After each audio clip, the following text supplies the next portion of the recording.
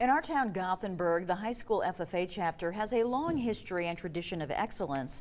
It turns out the program received the award of being the top chapter in the state at the 2023 State FFA Convention. Students take a great deal of pride in the Gothenburg FFA program. And in this story, we meet some of them and find out why it's so successful.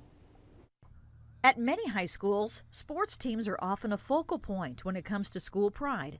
But at Gothenburg High School, the FFA program is definitely on par with athletics when it comes to notoriety and popularity. Here in Gothenburg, there was an ag teacher that served more than 30 years of his career dedicating his life and his soul and everything, blood, sweat, and tears into this program and to building leaders within the community, and it's important here. FFA is not just attracting kids from the farm. Kids from all walks of life are taking part in the program.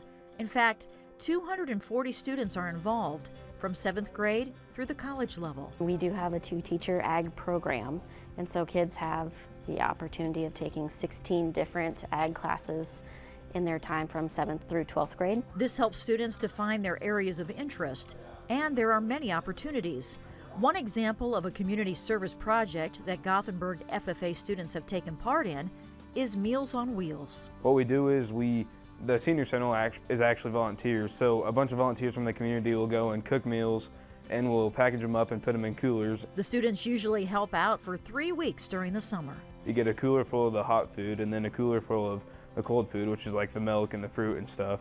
And so that food just gets delivered to the doors of the elderly and the people in need of the community. Many students in Gothenburg's FFA program are interested in entrepreneurship. Carson Ryman started a potato growing business called Ryman Spuds back in 2022 through an FFA chapter grant. So I started with a potato digger and not a lot of plans. I had about 500 pounds of seed potatoes. I got some stuff planted and I grew it and I sold it to some people. It actually worked out pretty well. Last year I started with about 0.3 acres and this year I've got about 0.8. Students with the Gothenburg FFA program are also thinking outside the box when it comes to promoting tourism in the town of Gothenburg. Avery Solomon says as far back as 8th grade, she wanted her supervised agricultural experience to be something different. Because my community has benefited me a lot in so many different ways. And I just thought, how could I showcase that to people? Avery decided to develop an audio tour to highlight the many historical locations in Gothenburg, like the original Pony Express station. Worked with Mark Payton, my local voice, for my audio tour, and then we come up with the script, record it, and then I work on getting photos and putting that together to make sort of a video audio combo so that way people can see what the location looks like if they're just maybe traveling through and they don't want to see it, or also if they want to stop by and look. These are just some examples of how Gothenburg FFA students are excelling inside and outside the classroom.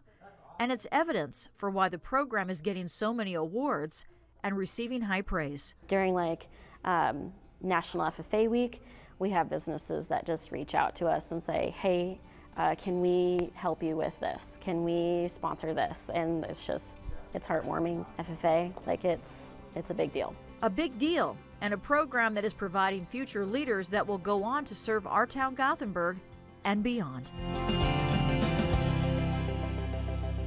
Coming up tomorrow night at 6:30 p.m., tune in for a half-hour special featuring coverage of our town Gothenburg. If you missed some of the stories during the week, you will see all of them. That's tomorrow night right here on 1011.